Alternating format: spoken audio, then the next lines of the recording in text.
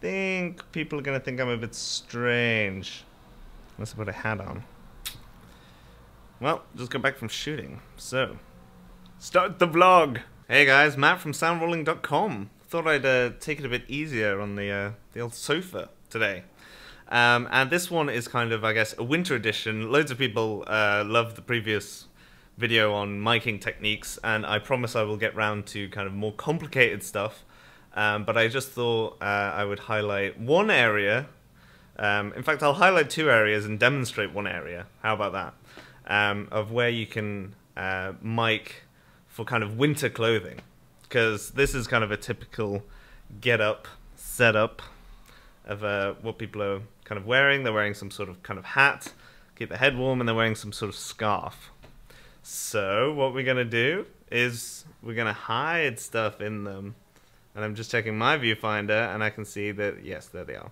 So this one, yes, is the DPA, the 4071, and this one is the Sanken COS-11, just so you have two to compare.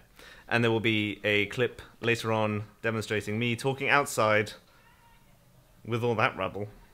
And you can kind of compare the difference. And you can also download stuff, and I'll give you loads more info. But important things to remember, especially when you're kind of going through a hat, are that you want to kind of stick it down. I stuck it on my head, but you could easily stick it to the hat as well. I use Recordist stickies, and there's a link at Amazon if you want to help me out with a bit of like commission to help me make more videos without it costing you anything else. And what else? Yeah, it's just the comparison of that. It's making sure that you have enough strain relief. So again, you can do that tip in that last video. In case you're getting kind of tugging with cables, just simply twist, make a little loop, get a bit of masking tape, and then that can be a bit of strain relief. Then if there's any tugging of the head going anywhere, then it's going to be fine. Alternatively, you can just wrap a bit more, because the hat is also being a nice kind of placeholder as well, depending what type of hat it is. For instance, caps might be slightly harder to hide, but I'll cover those in a separate thing. So this is beanies, I guess. And you can also hide them in the scarf. So the scarf's really good for just being on the outside of heavy coats like this. You have a nice little gap, and you can use it underneath. So let's play the video, and you can compare the DPA to the Sanken.